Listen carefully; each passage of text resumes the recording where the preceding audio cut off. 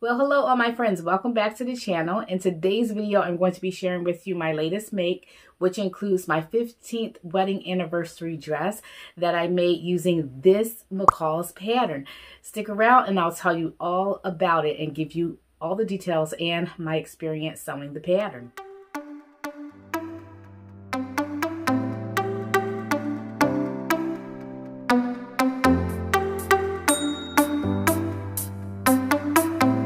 Hello everyone, welcome back to the channel. If you're tuning in for the first time, welcome. My name is T and this is my channel, Crumpetcy and Sewing. I also go by that handle over on Instagram. Make sure you check the link in the description box below to my Instagram account and you could go over and check me out.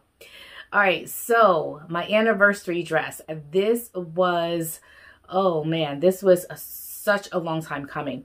I used a very easy pattern. So this is the McCall's pattern. This is the McCall's M7991. This is a pattern that I did a review of before. It's a very simple, easy pattern. It comes in sizes small to extra large. It has two different variations. Actually, it has three variations. So it's a faux wrap dress. You have the option of doing a circle skirt and also just a regular close fitting skirt. And the close fitting skirt, it comes about an inch or two above the knee. However, the first time I made this, and I'll pop a picture here so you can see what that looks like. I made it out of a jersey fabric that I purchased from Hobby Lobby, and this was about almost 2 years ago. I do have a not a tutorial, sorry. I do have a review of this particular make here and the pattern on the channel. If I can find it, I'll make sure that I put it in the description box below or in this video so you can go over and check out that review. The reason why I'm doing another review of this is because this first make I made view C, which is this view right here, which is with the dolman sleeves, very long dolman sleeves that have a cuff, also a front band, and they are really two separate patterns because although views A and B have that faux wrap, it does not have views A and C does not have the dolman sleeves. And so you do have the option of having with view A, there's no sleeves, and then view B, there are long inset sleeves. You're insetting the sleeves, and so they're totally separate patterns.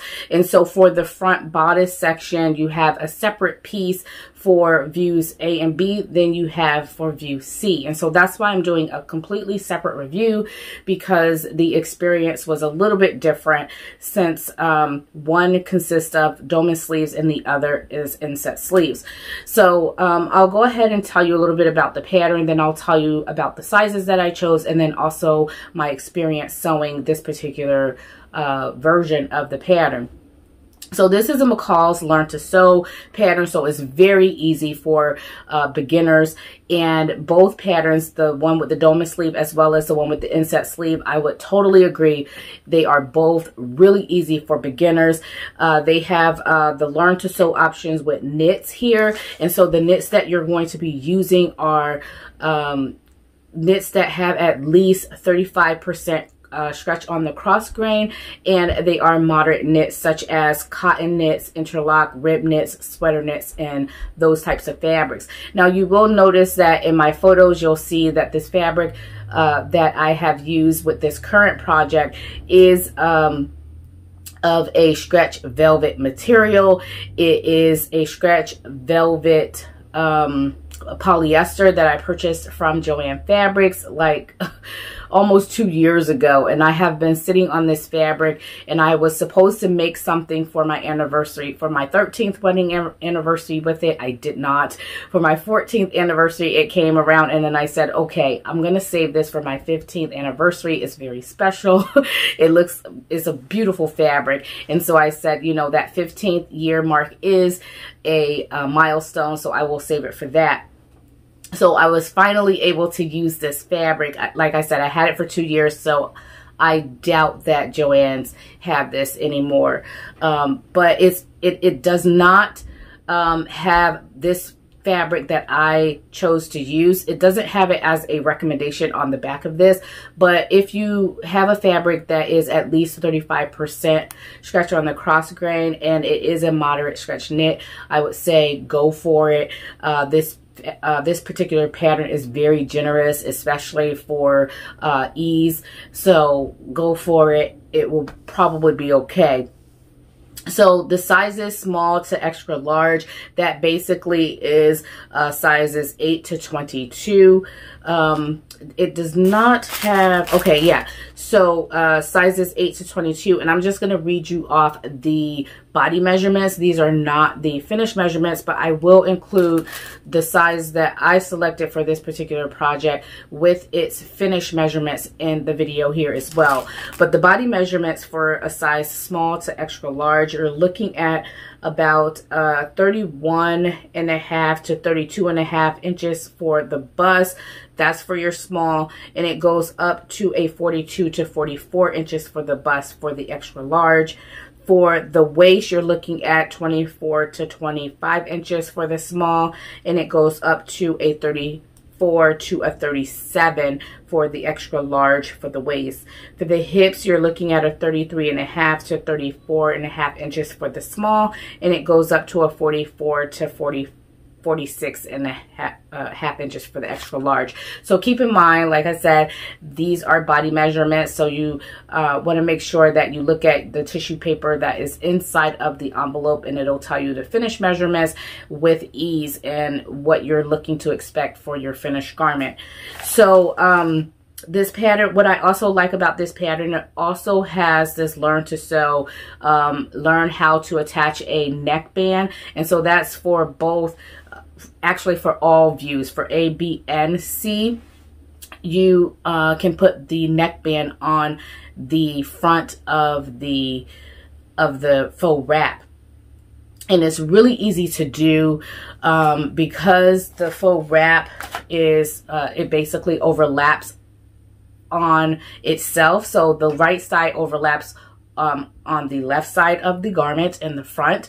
The way in which you're going to be putting the neckband on, you just sew that neckband on before you overlap the two pieces together. So it's very simple and very, very easy. It's an easy construction.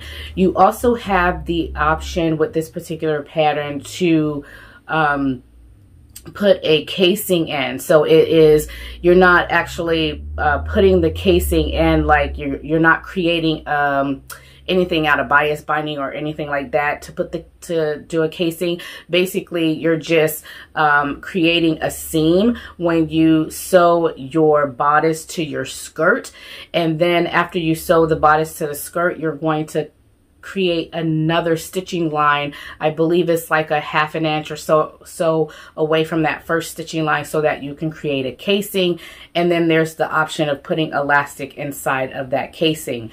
For my particular garment, for both the very first one that I made with the animal print jersey fabric and with the this anniversary dress, I omitted the elastic portion of it, and it's completely optional because there's not a lot of fabric in the waist where you have to actually gather the fabric in order for it to sit on your waist. You will be just fine without the elastic. The elastic is more for support. So I decided to just go ahead and omit the elastic band.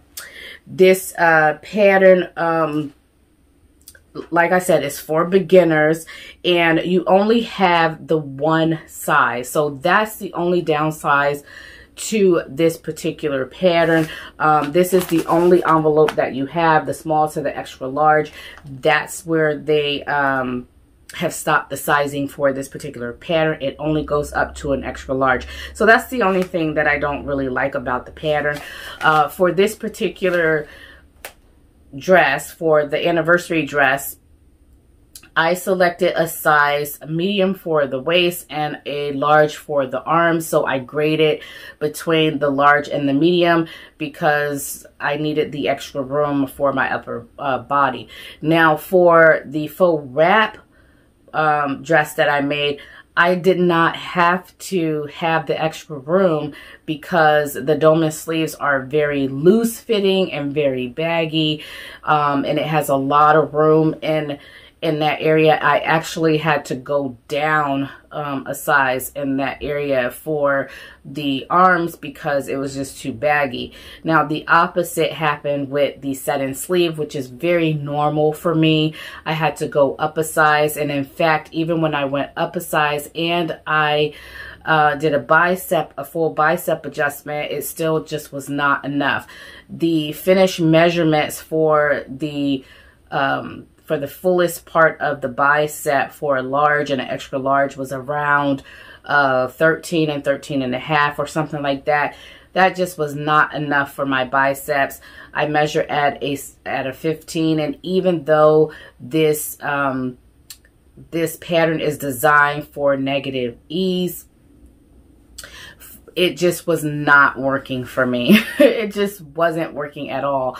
And so I decided to make very wide bell sleeves, almost kind of like a flutter sleeve, but not quite. So it's more of a bell sleeve, and I hacked the pattern, and I decided to just do the slash method, and I opened up the pattern so that I can actually have a fuller sleeve. And so it's not just a regular straight sleeve as you see here demonstrated for view B, but I really like the look of it anyway, because I actually looked at a few Pinterest boards and ideas of some of the people that I follow, and I also did a search for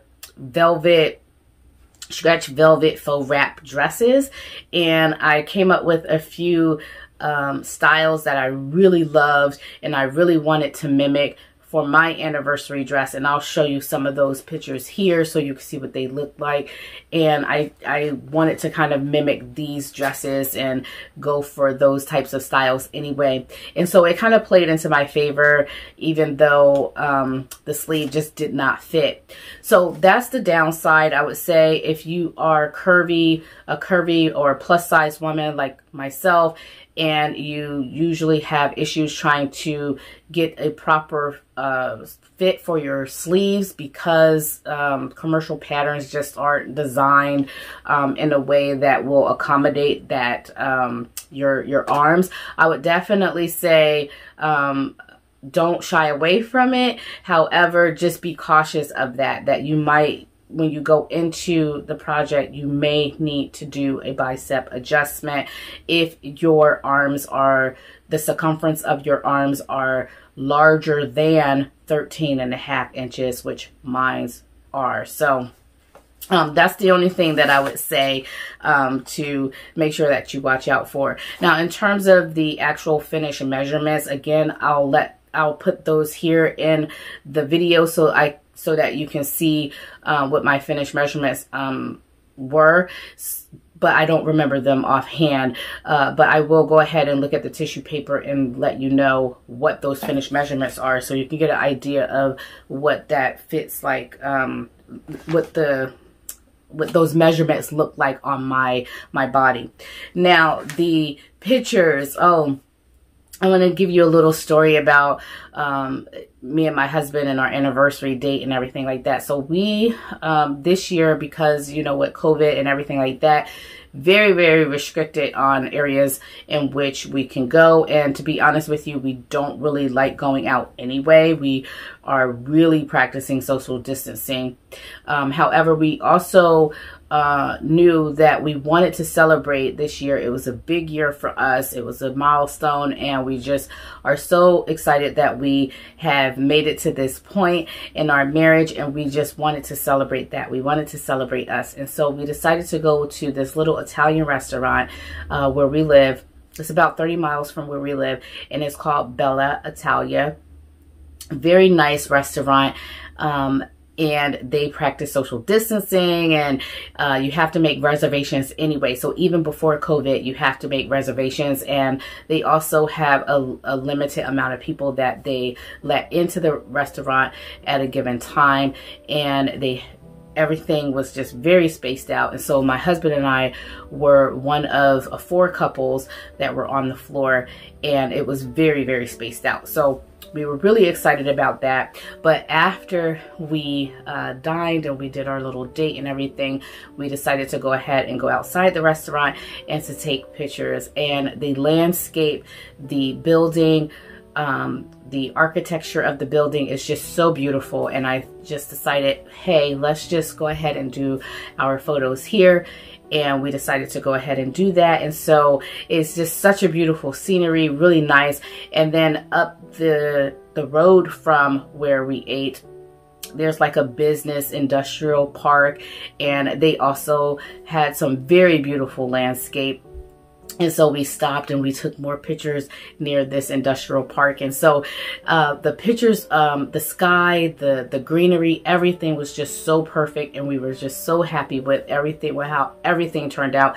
I'm very pleased with how the dress turned out. I really love it.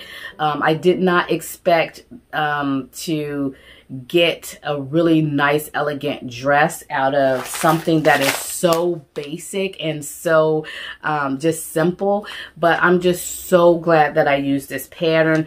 I didn't really have this in mind when I purchased that fabric. I actually had a different pattern in mind, and it was a Vogue pattern, and I'll go ahead and show you what that looks like.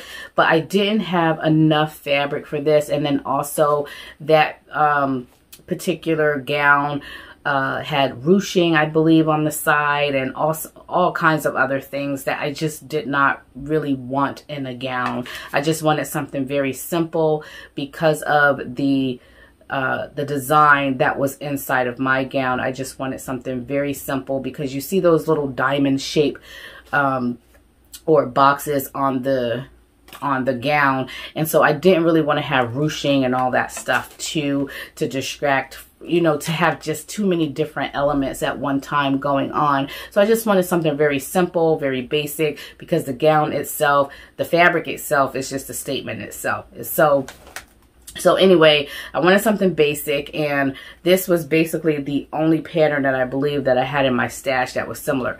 Now, the only thing that I don't really like about the way that this gown turned out is if you see the band for this particular dress, I think I'm going to go back and I'm going to remove that band. So again, as you can see here, the pattern comes with a band, and I think I'm going to go ahead and I'm going to remove that band because it looks almost like a robe in some ways. It looks like a dressy robe with that band on it. So I think I'm going to remove the band and just have it without the band, or either tuck that band in and let the band act as a facing and just kind of tack that in place. So I think that's what I'm going to do because it does look a little bit like a robe, especially with the big wide flutter sleeves.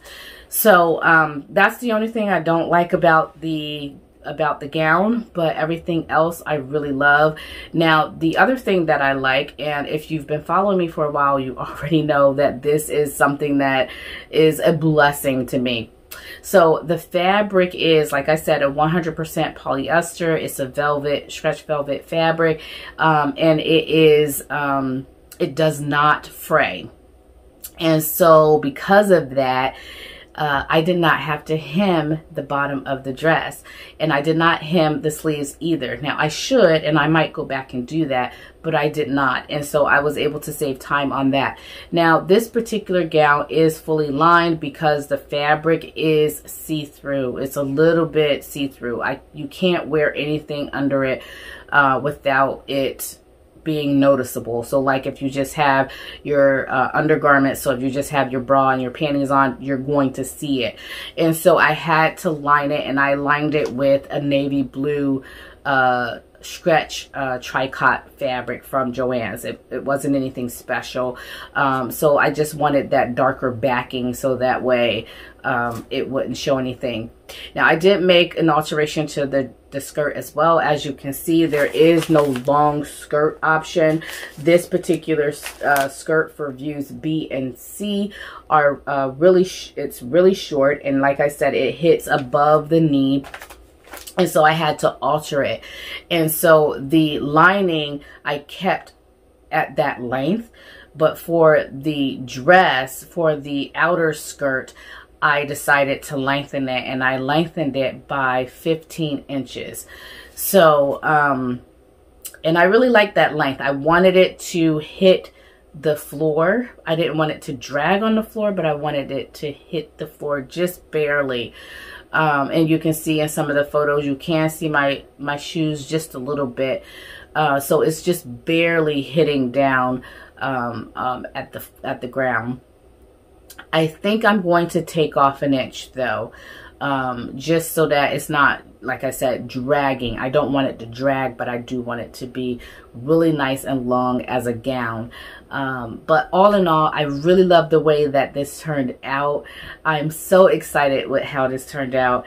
And I don't think I'll get a lot of wear out of it, but I am excited with the make, and I'm excited that I was able to dine with my husband and have something real nice and fancy, and to be able to do that. So anyway, that is my review of the McCall's M7991 for view B, and I had fun making it. It's a really simple and easy make. It doesn't require much skill at all. You know, just needle, thread, and your basic sewing techniques. And like I said, it has the option where you can do, it says learn to create a floating casing. However, you really don't have to put that casing in there.